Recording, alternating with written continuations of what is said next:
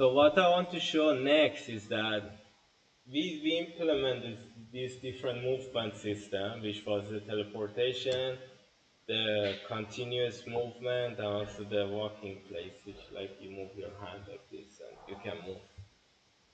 But usually, if you look at the VR application and games, when it comes to movement, they always have different options. Because, for example, the continuous movement makes a lot of people sick in VR. So you want to give them different option that they can pick, whether they want teleportation or they want the continuous movement or like even the walking place. That one is a bit less common. It's more like in VR research. You don't see that often in the games actually. So now we want to basically make like an advanced VR, advanced XR rig that allows us to switch between this movement inside our application. So what I want to do is that actually I'm gonna duplicate this scene and I'm gonna rename it to Advanced XR Origin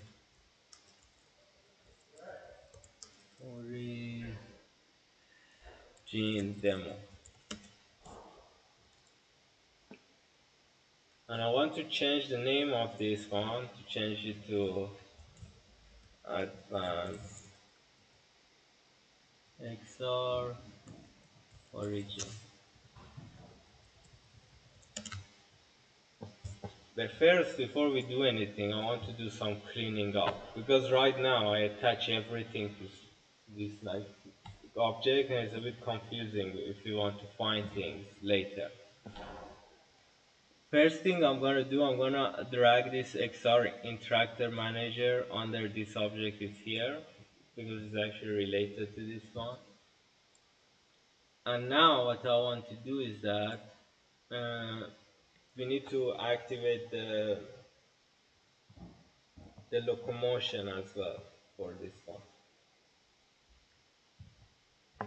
So here I'm gonna right click and I'm gonna go to XR and I'm gonna select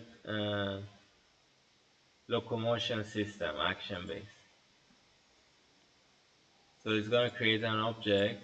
So this I'm gonna bring it here. This one is gonna be our teleport location system, locomotion system. And I'm gonna make another empty game object. I'm gonna name it continuous movement locomotion system. Very long name.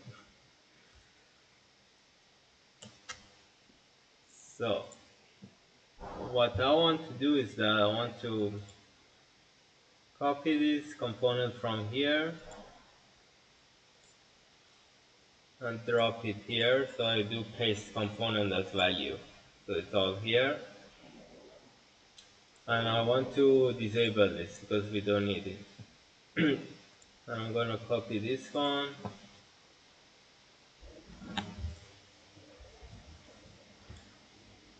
Paste the component.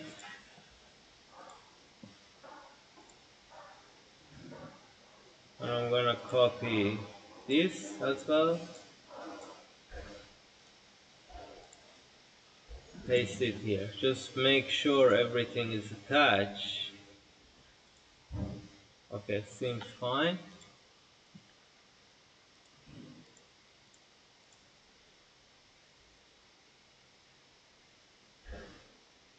The rest I want to leave them here because for character controller driver it should be here since it's attached to my character controller.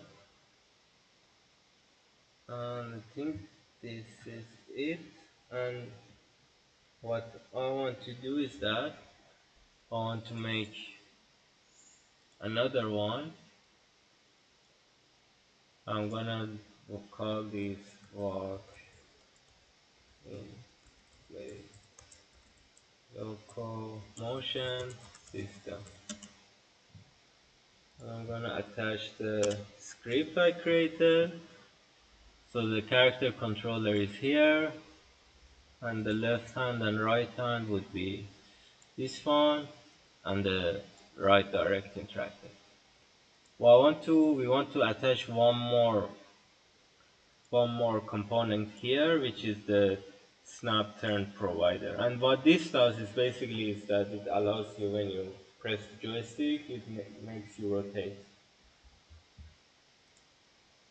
So I'm going to paste this one here. So now we separated these movements into 3 game objects.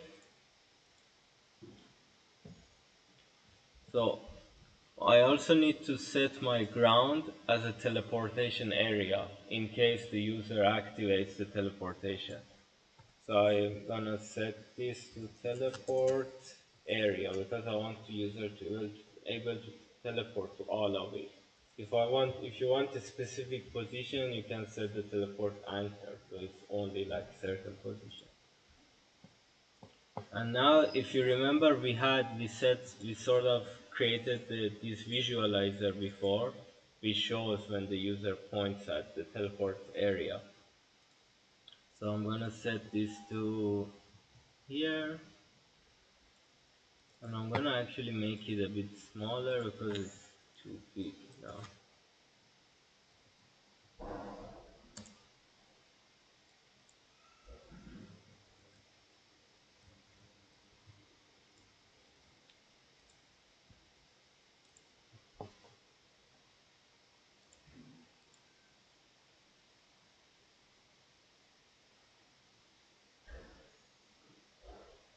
And the layer mask for this is default. So there's another change which we want to add.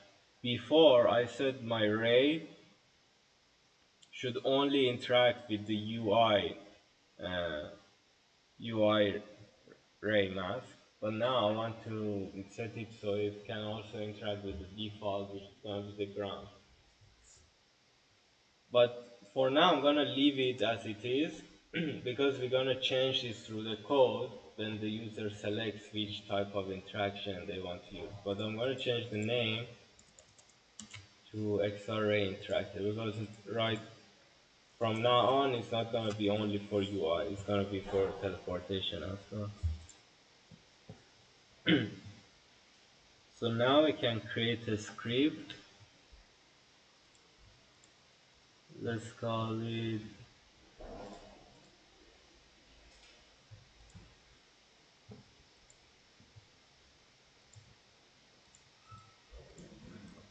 can I make a script? So I'm gonna call it XR movement manager.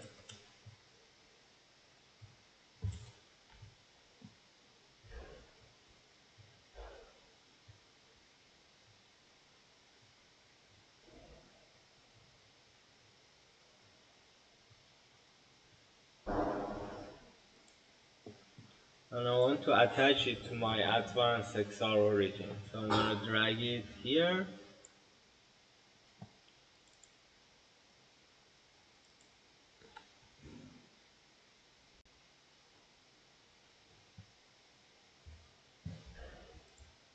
So the first thing I want to do is that I want to access this 3 game object that I created for the locomotion system, and I want to activate them based on what buttons the user presses. So here I'm going to do serialized field.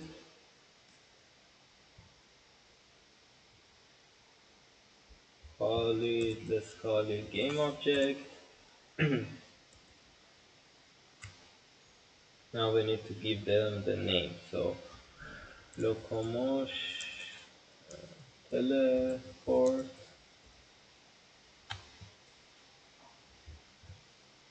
continuous movement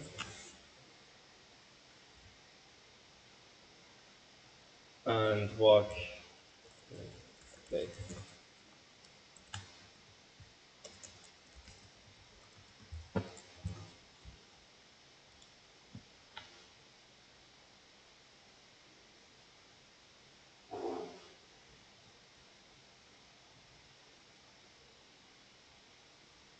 So now I need to attach this. So the teleport goes here, continuous movements to here, and walking place here.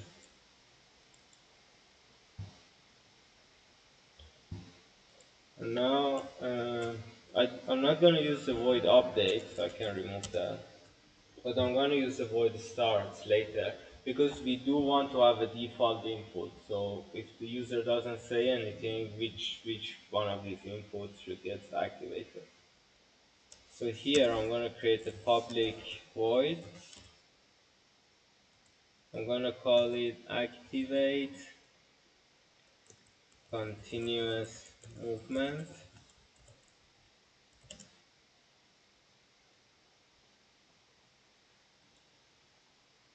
And let's just make all of them. So I'm going to, another one, public void, activate locomotion movement.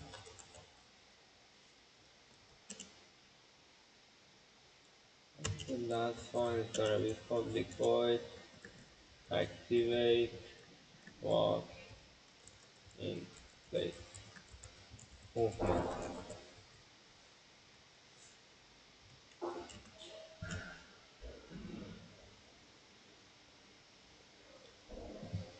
So here, what I want to do is I want to set the teleport dot set active to false because we want to only activate the continuous movement. For continuous movement, set active, set it to true.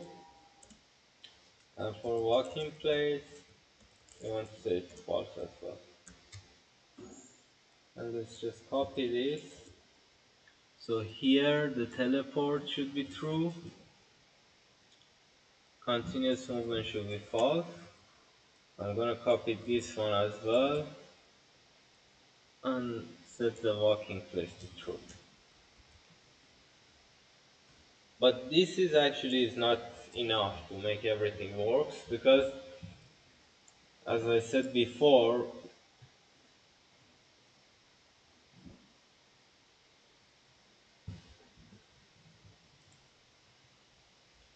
here for the ray interactor, I want to change the ray mask.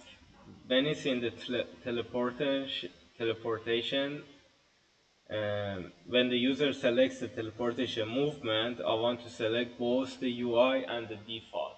So we need to change this through the code. And when the user, let's say, is only in continuous movement or in walking place, this only should be set to UI. So I'm gonna go here. Let's make it two new variables. The type of it is gonna be layer mask. So one of them is gonna be UI layer mask, and the other one would be our default layer mask. Default.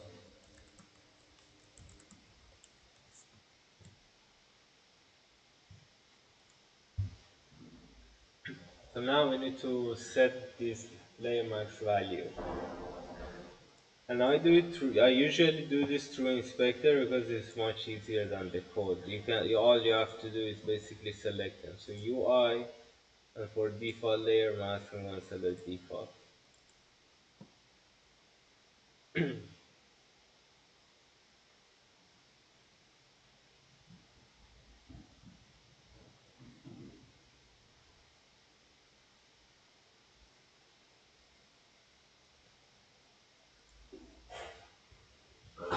And we also want to access since we want to change the value in the XRA interactor, we want to access this class as well. So I'm going to create two more variables, and the type is going to be XRA interactor, but if I write it now, I cannot access it because I need to do what I did before, which is access the XR toolkit.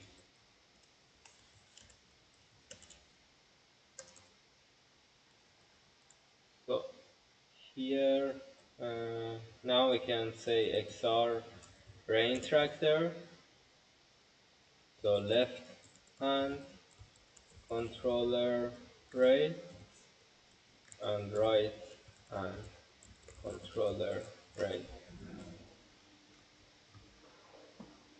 I'm gonna assign these as well.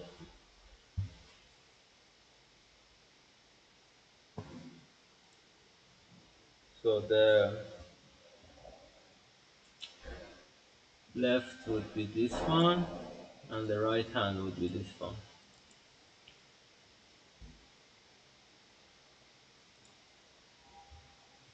Now here I can say that the left hand controller.ray dot the, the component inside this script that I want to access to, it was called ray mask.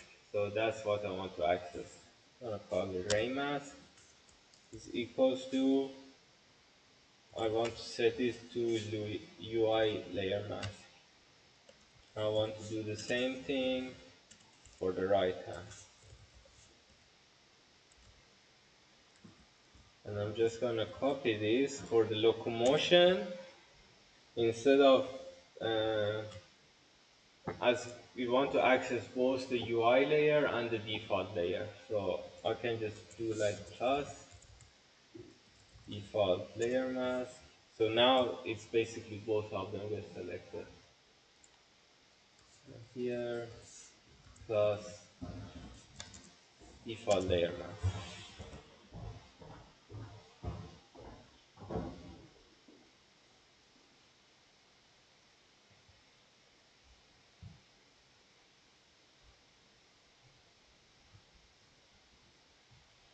And as for this one, I want to set it only to UI layer mask.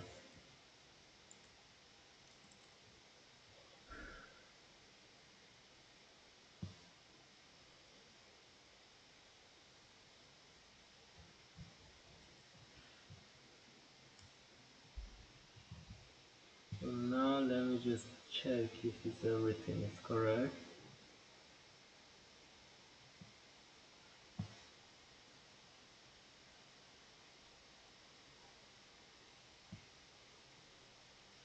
Okay, so I think it's fine.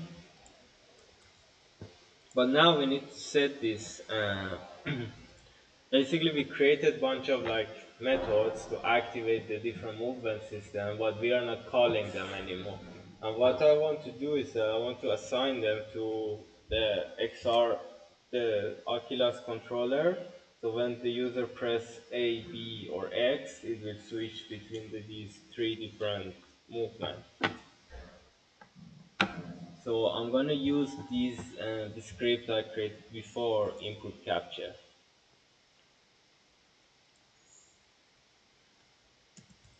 And here let's make like header, let's call it action.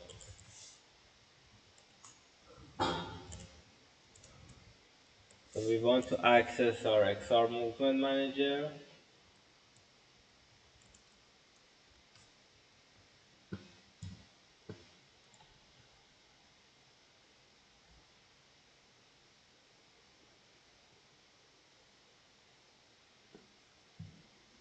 So like here, all I have to do in order to assign it, I can just drag it to here.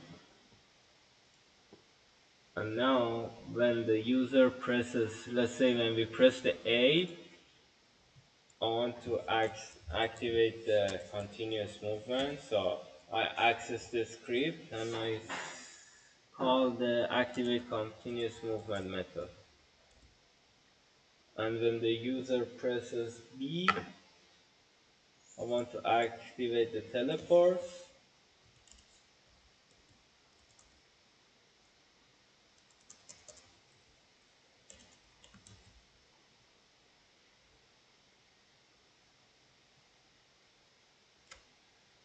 I'm gonna change the name of it quickly. So teleport. Okay.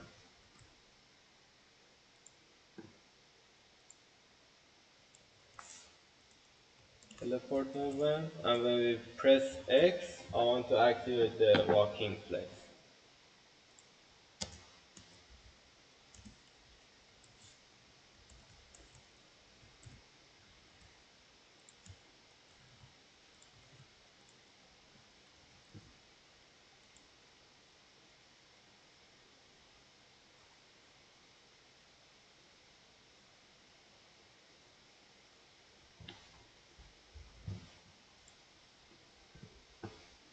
So now, actually, let's test this, see if everything is working or not.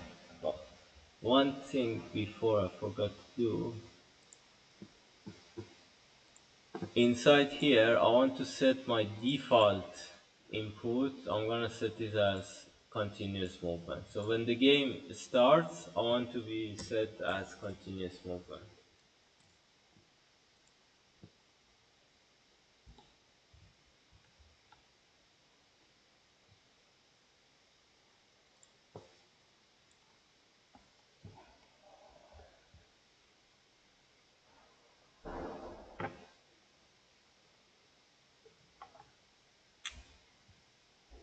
So now it's continuous movement.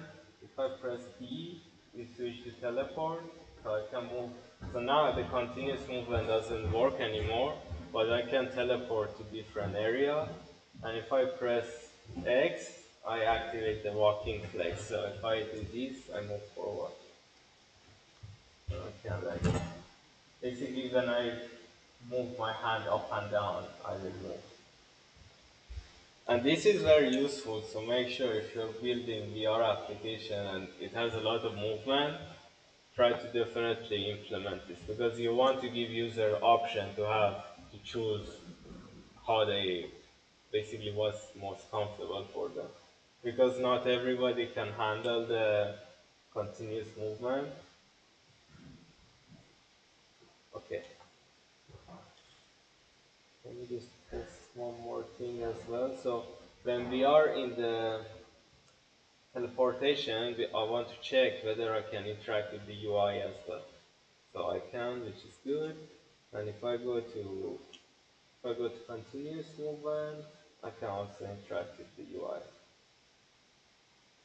Let's test the walking flex as well. So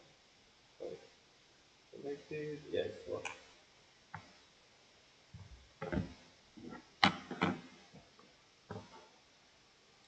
Okay, so that was basically how we can make like we made like a system that can switch between all these movement systems.